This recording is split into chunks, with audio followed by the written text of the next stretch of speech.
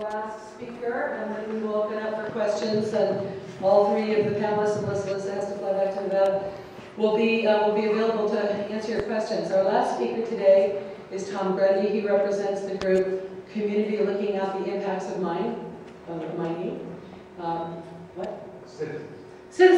Citizens Looking at the Impact of Mines. And actually, Tom, you can go ahead and you can describe your role in the organization and start your presentation. Thank you. All right.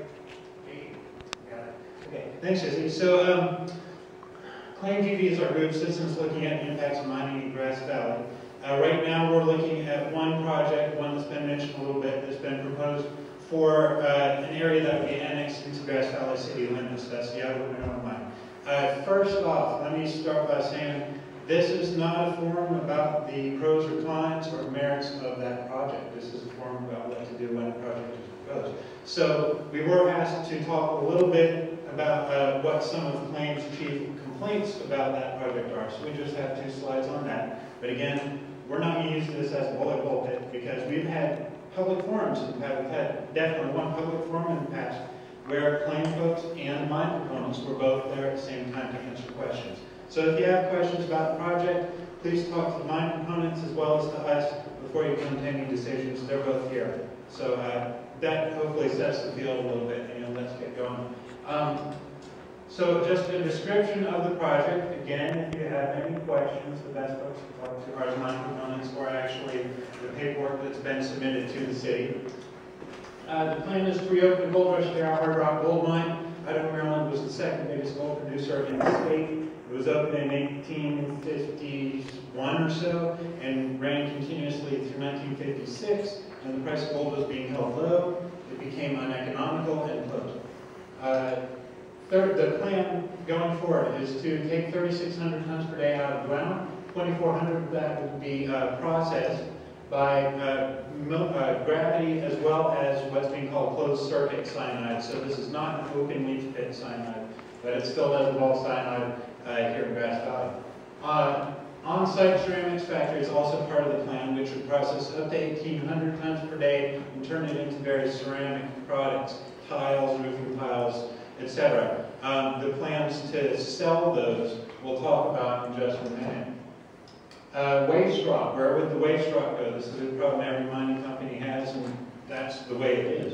The proposals here are it's going to go to a various combination of ceramics factory, backfill, and aggregate. The latest project description has a provision for, I think it's called operational variability, to respond to market demand for those ceramic products and other factors, and to vary the amount of rock that goes to each of those three disposal methods.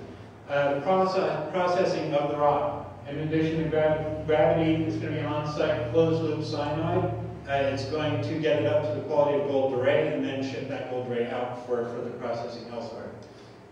Setting. The main project site, there are 3 project sites. The largest where the actual head frame is going to be would be annexed into Grass Valley city limits as part of the plan. So that brings agencies in, like LAFCO, into this, who have to approve or not the annexation proposal itself. Population of Grass Valley is about 13,000. There are many domestic water wells that were not here when it was operating, when it was last operating up until 1956. Our concerns, just 2 slides on this. Safety. Cyanide being hauled into Grass Valley either by premixed liquid, and I think 9,600 gallon drums on trucks, or 1,000-pound, the wording in the project description is 1,000-pound indestructible super sacks. One or both of those will be hauled into Grass Valley, right through the freeway events to downtown, actually. There's no local hazmat team. That affects safety. Response time. That's an issue, not much to do about that. Trucks, traffic, and roads. The plan has up to 220 trucks per day. I think at least 20 times, maybe 40 times. Anyway, to haul out combinations of ceramics, aggregate, for road-based gravel, and also the gold doré too. The gold's probably not going to be enough of that to be going on the huge trucks. In addition to the amount of traffic and safety issues that causes, the road quality. The mayor of Grass Valley at the time, a couple years ago, said, in quotes, flat out on the radio, the roads around here were not designed for this type of heavy traffic. Let's see, water. Dewatering. Before the mining operation can begin at depth, there's going to have to be a lot of water pulled out. Water's been settling in there since it stopped in 1956, since operation stopped in 1956. I think the numbers were something like 9 months of initial dewatering at a pretty high rate, 1.2 acre-feet per day or something like that. Again, I don't have those numbers right here. Please ask the mine folks if you want to see those numbers, or take a look at the plane table out front. And then after that initial period, there's of course going to be the maintenance dewatering at a much lower level. Things that could be affected by that, some of the domestic wells could possibly have the water table affected. Many hydrologists have given different viewpoints of, well, what could be affected. The predominant one has been the geology around here is so fractured and unpredictable, you could well dewater Colfax. Say, well, that's like 15 miles away under the Bear River. Well, the operations are planning to go down to 5,000 or 8,000 feet. I think the latest was 8,000 feet. So that's well below sea level. So yes, dewatering on the other side of the Bear River it's as much a possibility as anything else. There were some low, medium, high risk dewatering zones drawn in the initial map in the previous project description, and by the same hydrologists who have pointed out how fractured it is, those have been brought into serious question. Another question with dewatering, scouring and flooding. This is going to be put into 2 forks of Wolf Creek within the first plan. I think currently it's only going to be put into 1 fork of Wolf Creek. The amount of water being put down there above and beyond what's normally in there, what happens in the wintertime, and there's going to be higher water levels anyway. What's going to happen to the macro invertebrates, their habitat is the Mac Creek. Water quality, of course, that's a huge question. What type of water is coming out of there? The initial plan also did not have any provision for water treatment. It was just going to go through a couple of small settling ponds of gravel or sand brine, I believe. Again, looking at the paperwork. That has been addressed in the in the current version of the project description. But again, who can show that that's adequate or not? Acid mine drainage possibility. That's a distinct possibility until there's an unbiased PhD who says there's no such possibility back here. Then it remains a possibility. It's been said many, many, many times that this is the Idaho Maryland mine is not hydrologically connected to the Empire mine, which has a magenta drain, which is loads of news. That is in serious question as to whether or not there's a hydrologic connection there. Here's the overall concern.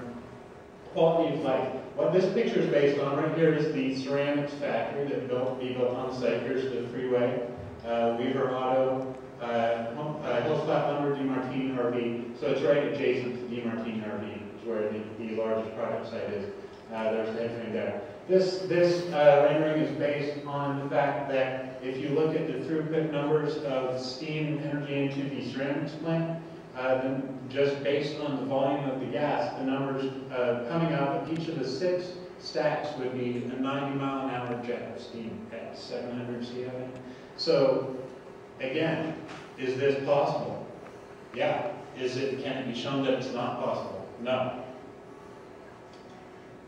The timeline. So that really addresses pretty much all we're going to say about the project. Again, this is not a bully pulpit. This is not a forum about the merits of the project. If you want to look into them both, just a final reminder, talk to the mine proponents and talk to us and to look at the things on our table and their table before you make up your mind.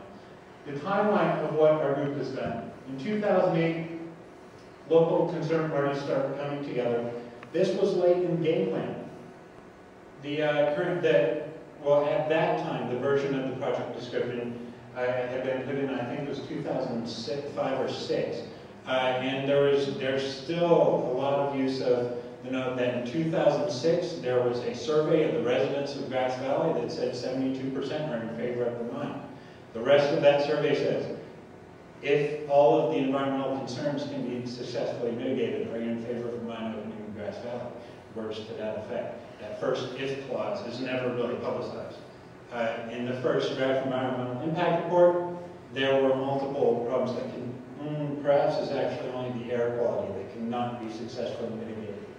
and that was the previous version. The current version has not yet had a draft environmental impact report done. Center for the Arts in Grass Valley, and it was completely full, 300 people. I believe that's just by donation. But we made sure to invite the mine proponents and some other experts from out of the area, hydrologist from University of Nevada, Reno, another teacher from University of Nevada, Reno, who could also give a little bit of the more pro-mining perspective. We would want to have one of those again if this were to keep going forward. This is not the last forum that would exist on it, so please don't think that. In 2008, the core group would start building membership and acquire some grants and legal help. I want to point out that Sierra Fund was one of the initial startup funders of the group. That was a big help. There have been others since then, and if we get to the point where it's needed, there will be others again. 2008, 2009, the actual draft environmental impact report was written and the comment period went on at the end of 2008. That was a pretty large process of getting people together, breaking down the research into different sections, delegating the responsibilities of who can look at this part, finding local experts to work with it. Talk about that in just a second also. And for the last 3 years, that's 3, right? Yeah, 3.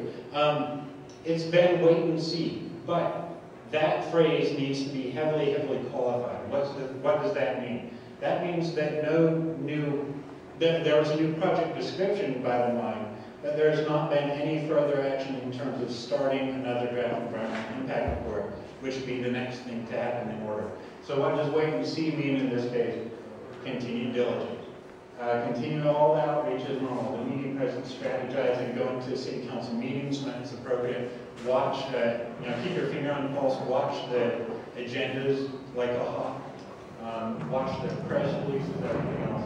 What are some of the strategies we've been using along the line? Collaborating. So where it starts is there's a passionate community. If there was not a passionate community that wanted to make sure that we're getting the true story, make sure that we're crossing the T's and dotting the I's, and looking into all the details, this would be a lot more difficult. Those people we just talked about of delegating the task of looking into different areas of the research of the draft environmental impact report so we can comment on it. If there wasn't a passionate community with local experts to look into that, this would be a much different picture. That's for sure. Yeah, local, regional, national experts. We've got a few right here. More than a few right here, as you can tell. So that's a huge benefit. Networking with other experts from different parts of the country too, who have looked at issues just like this. However, I want to point out here, if anyone in the group is hoping to get an answer to this question that was brought to the panel, what do you do when a mining project is proposed in your community? This is only our timeline and our strategy. We would not dare want to tell you, think that we have the right to tell you, here's what you do. In fact, part of our learning process was reading the history of what had gone on in the Cisco mine in the first round. And it's unfortunate that they weren't here to be able to speak about that. But that was mine up on the ridge that had its own issues, and a community group got together and gave it the due diligence over a period of time. That was a learning process and an input and a set of suggestions for us. So all we're hoping to give folks on that question now is a set of suggestions, a set of examples of what one group did. I would love to hear the same question addressed by the group looking at the pedal line. So we researched. You have to learn project backwards and forwards. That kind of goes without saying, but it does need to be said because you have to look at all places where the project details can be obtained. Online, through the official routes eventually. The city filings, lead agency in this case is City of Grass Valley. So they're filed with the city, they're posted on the city website. We eventually got them from the city on CD. Make sure you know what you're talking about first, and that's a goal to shoot for. And I would never claim to say that any one of us hit that goal 100.0% all of the time. But there's always more to learn. Learn the regulatory environment, CEQA, SMARA, learn what you got to work with. This is an interesting one because a lot of people pointed out that in most parts of the world, if you were to stand up in opposition to a mine, or not even if opposition is not the right word, if you were to stand up and say, we need to give this project a critical review and a really good look through, you'd be shocked. And so would your family. So don't take it for granted that we live in the US, and don't take it for granted that we live in California, where we have things like CEQA to protect us, California Environmental Quality Act. There's been a lot of talk every year, and there will be a lot of talk every year at the state politician level of, let's just get rid of CEQA. It's in the way. It stands in the way of jobs. So it's here. We need to protect it. We need to learn it and use it. Divide, recruit, and delegate the research task like we were just talking about. The draft environmental impact report, I think, was 700 and something odd pages, and certainly not the biggest draft environmental impact report that you would see for projects like this elsewhere. So definitely have to share that responsibility. One thing was the open comment period mandated by CEQA, I think it's 45 days. We were able to lobby based on the size of the document to get that up to 90 days. And I don't think there was actually anyone who objected to that. We made use of it the whole time, and I hope that other agencies made use of it the whole time too. Some of the other strategies, outreach, of course, to protect and build that passionate community element. Local events, farmers markets, county fair, etc. There have been several other local events, but we've got a table out here. This is to build interest not just from the local community, but from anyone who's looking into projects like this. Build the awareness so that the passionate community can be empowered to make up their own mind, so that they can be empowered to actually have the numbers that might not be there from the marketing wing of the actual company. Host public meetings and potlucks, we've done a good bit of that over the course of time. These are some of the common sense things that if you're going to have a group that's going to really rely on the support of the public, these are the things you have to do to maintain it. Town hall forums, the panel discussions. Claim has not actually put on a large panel discussion yet, but if it moves forward, there will be one. Media outreach, editorials, letter to the editor, articles, blogs, TV, and radio. Pretty much anything you can do to get the word out there, because there are a lot of people out there who really want to know about this. There are a lot of people out there who will vote yes because I don't know anything about the project, but mining sounds cool. Actually, Grass Valley City Council 3 or 4 years ago, they were doing interviews to fill a vacant seat. One of the city councilors had to leave. So the interview process, the then city councilors asked each of the 11 interviewees, one of the questions they asked was, what do you think about the Idaho Maryland project? And I remember one of the questions was, I don't really know anything about the project, but I think mining sounds pretty cool. And that's a perfectly valid default answer if you don't know any information about it. So we want to help empower people that want to know that information. And that's about software. Mailings. Mailings was another. We've only done maybe 2 rounds of those, possibly 3. But these are just some of the strategies that everyone has thought of. Agencies. Outreach to other agencies. In some of the other presentations, there have been long lists of agencies that permits are required from. It's not as simple as the city says, the CEQA lead agency says, okay, and then the next day a line is open. There's lots of permits that have to be obtained from various agencies. So communicate with those agencies in good faith, raise their awareness, make sure they know what's going on, make sure the draft environmental impact report is out, make sure they know the comment period has begun, make sure they know, hey, here's some of the bullet points of what we think you should be aware of if you weren't already, and give them links to look at for the further details in the documents that have been filed with the city. Got to play everything above the table, that's what it's about. And encourage them to comment on the project. So those were some of the techniques. Again, this is just what we did. This is not, we're telling you what to do if there's mining in your community. This is an example, a case study, that's where it is.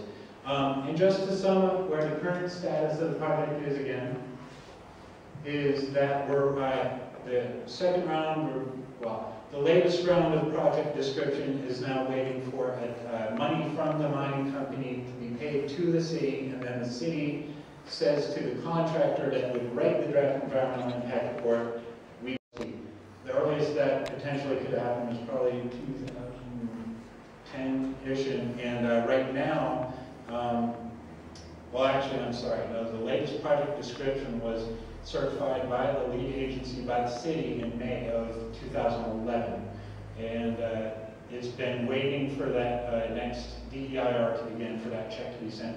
Since that time, middle March of this year, the city gave an ultimatum is one word to use, a final deadline that if we don't get the check from the mining company within 180 days, we're going to consider the project removed.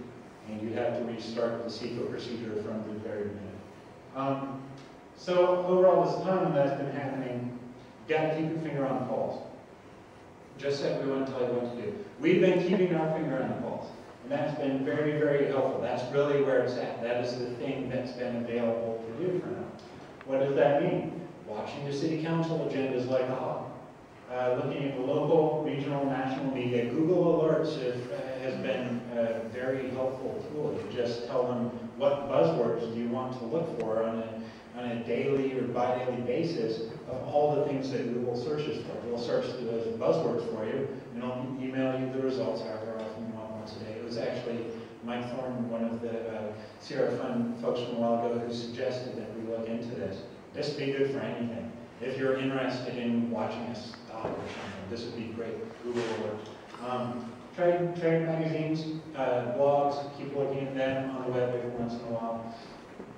Embold website, of course, they're going to post things like press releases, stock prices there. But don't assume that the stock prices and press releases will be posted there. Also take a look at places like Corporate Record for Canada, Cedar, and the Toronto Stock Exchange Venture. That's what TSXV is. And that kind of sums it up. So that's us. If you have any more questions, look at the table up there, and please do make sure to talk to the monitor